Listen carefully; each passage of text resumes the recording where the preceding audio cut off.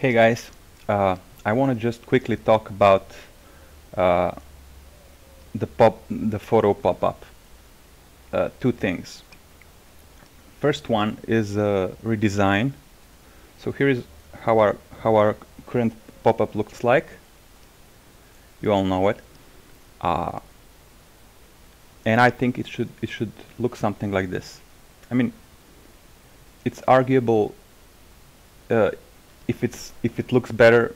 For me, it does, but you know, I think Facebook sets standards, and just for people, this is much easier to understand because they use most people use Facebook every day, and they're just used to this kind of things, and this is kind of maybe a bit complicated. Anyway, so much for the redesign. I'm just gonna show you because if you're wondering where's the comment box and that. When you click either here or here, you get something like this, you know.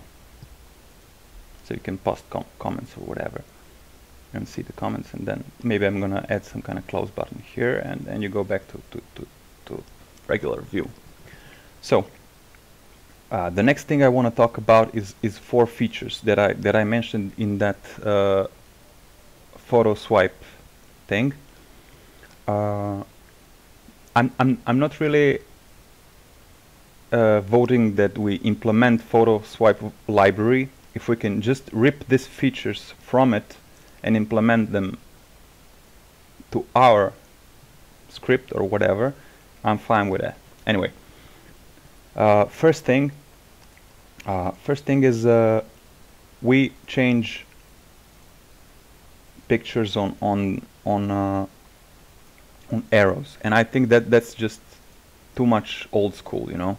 People just wanna swipe left and right. This is how it works on image browsing apps on Android. This is how it works on Facebook. Like, everyone just uses swiping these days. So in photo swipe, here is how it works, you know. When you swipe images, they just, you know, swipe. So yeah, that would be one thing, to remove these arrows and just swipe. Second thing is zoom in out by pinching with fingers. So we don't have that. You cannot zoom anyway.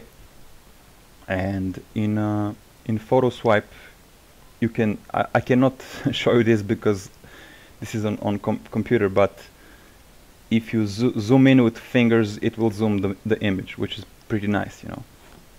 Because we are allowing HD images like over 1000 by 1000, and you cannot just see it would be just, you know, very useful to be able to pinch. Like, people are used to that. It's a feature definitely that people would appreciate. So I'm gonna do a quick demo how this would work in a new pop-up. So if you pinch, it would be like this, you know. This top bar and bottom bar remain, and when you pinch out, it's gonna just do this, you know.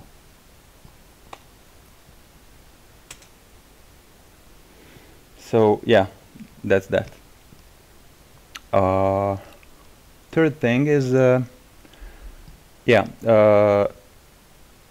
on touch, UI disappears. So when you touch, the UI disappears, and you can just browse without it. When you touch again, it appears. So I think it's just it's the same way that it works on Facebook as well. So it's just, you know, it's just so nice experience when you just remove all the UI and you just browse the photos without having the UI over it. And I'm pretty sure people know, because if you try on most Android photo viewers apps, or if you try on Facebook, it works identically like this. When you touch a photo, UI disappears and reappears. So I'm pretty sure that people are used to this. So I think we should implement that one too, you know. And lastly, you can close by swiping down. So if you swipe down, you close the picture, you know, or swipe up. whatever. So I think that's pretty nice. You can still close it on X, but just being able to swipe close it is just so smooth. So yeah, that's it. Again, I'm not saying that we should implement the photo swipe library. I'm not saying this is urgent, but I mean, viewing photos is just, like the most important thing on our system. Like, we all know that people like photos more than anything else. And yeah, I think it would be so much better if we implement this.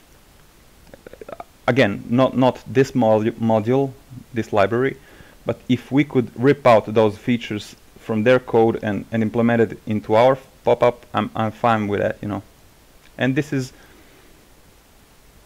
the new design, so yeah, that's that.